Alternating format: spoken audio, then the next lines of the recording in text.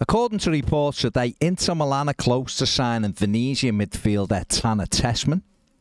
Milan are set to pay €7 million for the USA international. Now, you might be wondering why I'm talking about Inter Milan signing a player, because the report then says they are going to send them on loan to Everton.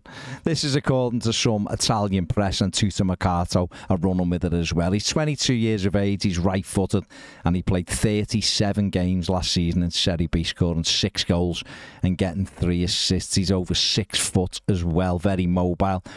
It feels like a strange one. I get the profile of the player. What I don't get is this arrangement between the two.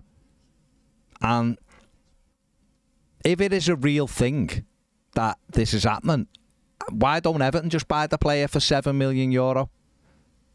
That would be my biggest thing. So I don't know. I'm not fully on board with this at the minute, because it just seems a bit odd. It doesn't necessarily mean it won't happen. It just seems like a bit of a strange one. But hey ho, let's see what happens with that one. Fabrizio Romano reported over the weekend that Mathew Onana to Aston Villa is a done deal. It's not quite there yet. The $50 million fee and the sell-on clause is also included, and there is a proposed 5-year deal for Onana until 2029. The reason it isn't all fully done is because the medical hasn't been undertaken yet by Ama, as he is away. This one isn't exactly out the blue, is it? I think we've known that Mathew Onana will be sold this summer.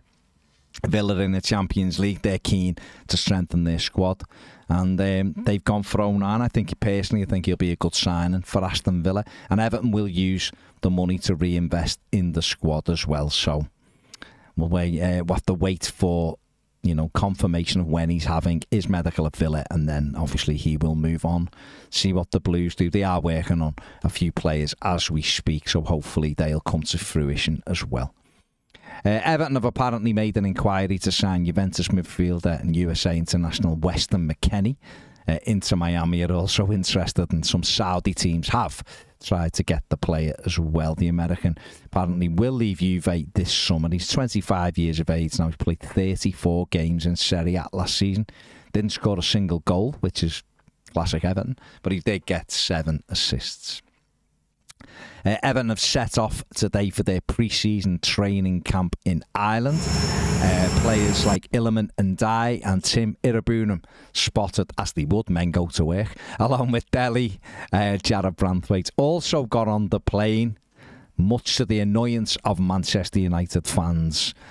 People like Mark Goldbridge will be fuming. How dare Everton take their defender on their training camp to Ireland. But off they go. And finally, one